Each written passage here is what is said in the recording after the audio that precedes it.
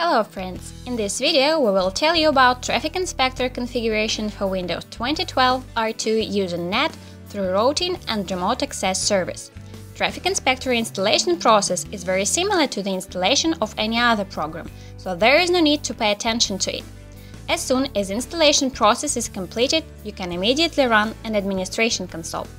As an administration console starts up, first of all you have to set the server for connection. If the server is local, the corresponding field must be left blank. Otherwise, you have to enter IP address or hostname. Then you have to choose user authorization type, Windows or Traffic Inspector authorization. In case you run Traffic Inspector for the first time, only Windows authentication is available. For this purpose, the administrators group is created in the program. It is populated by several local users logged into administration console, so you can log in using current Windows account. The program runs in demo mode by default. It has some restrictions. That is why you will be prompted to activate Traffic Inspector. You can enter the data from the reseller or activate 30 days trial period. Activation process uses internet connection and there must be no difficulty. You just have to choose the activation type. If you use the data from the reseller, then enter product ID and PIN. Otherwise, choose the trial activation. The next step is configuring of the Traffic Inspector. First of all, you have to set Traffic Inspector mode, Gateway mode or Single Interface mode. In the first case, all network traffic goes through the Traffic Inspector. All program functions are available in this mode. Single Interface mode requires Traffic Inspector to only have one network interface that is connected to the internal network. Under Single Interface mode, Traffic Inspector can only be used for traffic accounting and as a web proxy, SOX proxy. If you use Traffic Single Interface mode, the external gateway is needed. Let's choose the first option. Then tick the external network interfaces connected to the internet and the local ones connected to the local networks. Please note that in this case, NAT will be set on the server. Then apply the settings and wait for the completion of the process. Thus, you successfully set the main configuration of the Traffic Inspector. The next step is user database creation.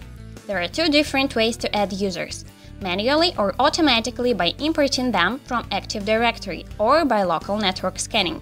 The second way is more handy because it allows you to enter a big amount of users rather fast. Let's start user importing. Importing can be done by the wizard. First of all, you have to choose the import source. There are two options: network scanning or Active Directory. The first option gives you an opportunity to add users with authorization by IP or MAC addresses, as well as by the combination of these two parameters. The second option is creating users with authorization using Windows account. To import the network scanning result, you have to run the network scan. You can use one of the available subnets of the local network. During the scanning process, the program will collect the data about devices connected to the local network. As the scanning process is completed, you have to choose the computer or computers that were discovered and the authorization and access types. User importing from Active Directory is implemented in a very similar way. You just have to choose the domain that you want to extract the data from. It can be a current domain as well as any other one. The basic setup of Traffic Inspector is completed. To make sure it is done, you can go to the computer which was added as the user with authorization by a combination of IP and MAC addresses. Then you switch on User Proxy Server option, enter an IP address of Traffic Inspector server and port. Default port is 8080.